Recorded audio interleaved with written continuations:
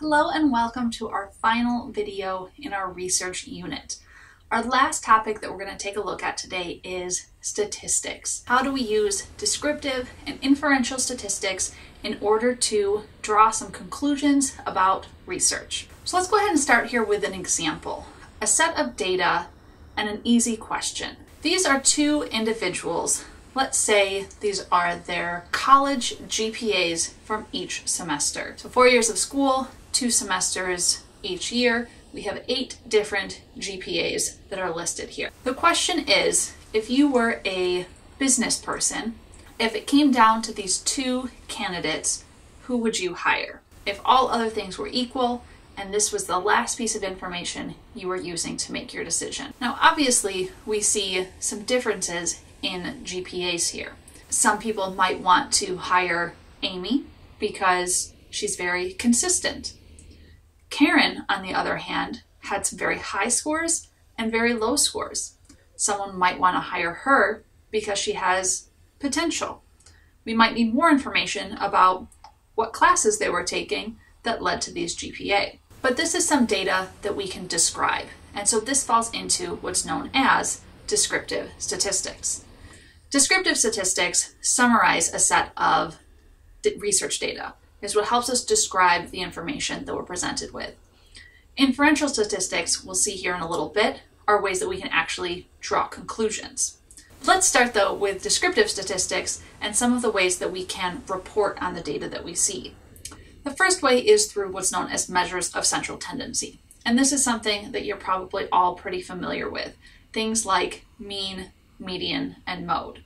So we could take a look at Karen and Amy's scores, and we could determine what their average is, what their median or middle score is, and what the mode or the most occurring scores are, to help us describe in different ways a summary of the data that we see. Other things we can look at that are descriptive statistics include variability, which helps us look at the differences among scores. We can do that by looking at the range, so the difference between their lowest score and their highest score, which might show us, again, with Amy, her consistency. And we can also look at variance, which is the average difference between scores. And this will give us what we call the deviation score. Now, how do we find the deviation score? You're never going to have to do this yourself in psychology class, but this is some background information that will lead us to the steps that we do need to take when it comes to descriptive statistics.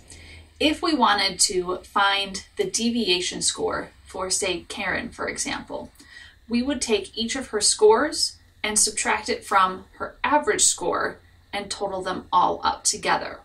The problem is if we did this, the total score would actually end up being 0. So this does not quite work. Instead, what we have to do is we have to square the deviation and then divide by the number of scores. And this is going to give us a score that's known as the variance. Now, in psychology, the variance will always be given to you. What you will be expected to do with the variance is find what's known as the standard deviation, which is the average difference between each score. The standard deviation, the way that you find that, is to square root the variance. So, how much math are you really going to have to do? Here's an example problem that you could be given on, say, a multiple choice test that you would have to find the answer to. So for example, the variance of a set of scores is 100. What is the standard deviation? Essentially, what is the square root of 100? And the answer, of course, is 10. Or you could be given one that is, the variance is 25. What is the standard deviation? And hopefully we know that the answer is 5. So that is the extent of the math that you'd be expected to do in psychology. The numbers will always be square rootable numbers. They'll always be easy numbers for you to find the square root of in order to determine the standard deviation. If your mean, median, and mode in your set of data all end up being the same, what we end up having is what's known as a perfect or standard set of scores, and that is going to give us a standard bell curve. And if you look at the standard bell curve, there are different percentages that run along the top of the curve that you will want to know. They are 0.1, 2, 16, 50, 84, 98, and 99.9. These will tell us where an individual falls within a series of scores. So if you've ever taken an exam and been told that you scored in the 98th percentile, that means you scored higher than 98% of the other people that took that test. So this is a descriptive statistic that helps us to describe an individual and where they fall compared to everybody else. So how do we describe where an individual falls compared to the rest of the population? There are two things that will always be given to you when looking at a standard bell curve, and that is the mean or the average score and the standard deviation.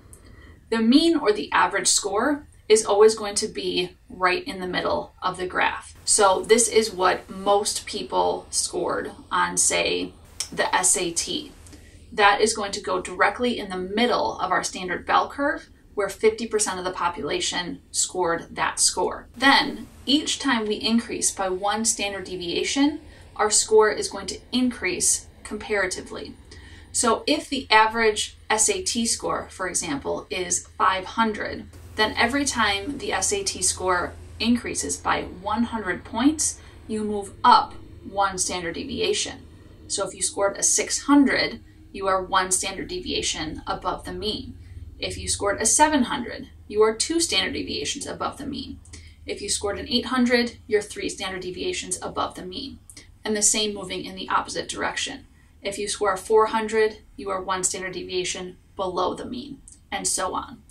You can also report this by using what's known as a z-score, which again just tells us how many standard deviations above or below the mean someone falls. So a z-score of +3 means 3 standard deviations above. A z-score of -2 means that you're 2 standard deviations below. So you'll always be given the average score and the standard deviation. From there, you should be able to find where an individual falls compared to the rest of their peers, because you can increase by standard deviation each z-score to increase to find where an individual is, or decrease if their score is below the average score. So the types of questions you'd be expected to answer when it comes to standard deviation and the standard bell curve, for example, could be that the average IQ score is 100 and the standard deviation is 15.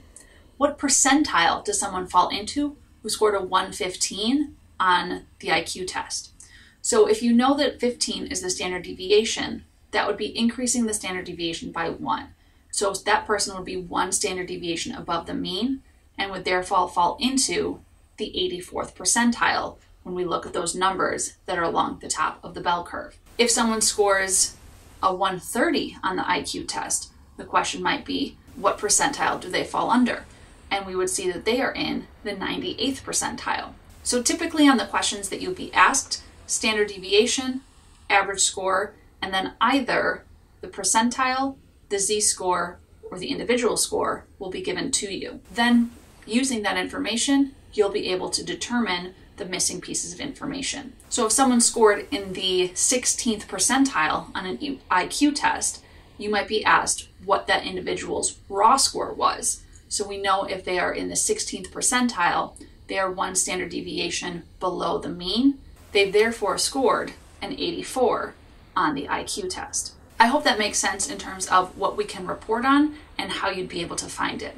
We will do some additional practice to make sure that that makes sense. But finally, we need to look at what happens if the mean, median, and mode are not the same. If we don't have a perfect bell-shaped standard bell curve, what does that tell us about the data that we're looking at?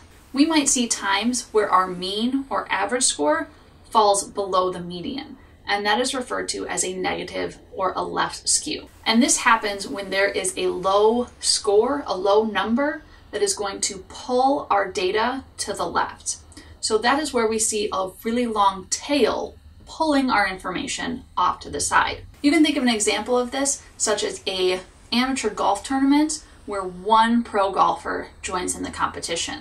In golf, the lowest score wins. So while all of the other scores might be higher, our one professional golfer might have a really, really low score, and that's going to pull the average score down. That's why we see that long tail being pulled to the left. A positive or right skew is what happens when the mean is greater than the median. And this usually happens when we have one outlier of a really high score, one high score pulling the data to the right, which causes this tail on the right side of the graph. This could happen for, say, example, home prices. If we have an average home price in a town, and then someone decides to come in and build a giant mansion that is 10 times the price of a home in this town. Because this one home has such a high value to it, the average home price is going to increase in our town, even though most of the houses, the median score, is going to stay relatively the same. And that is why we might see this positive or right skew, where we see the mean become higher than the median. The last thing we're going to look at today is inferential statistics. And inferential statistics is when we actually draw conclusions from the data.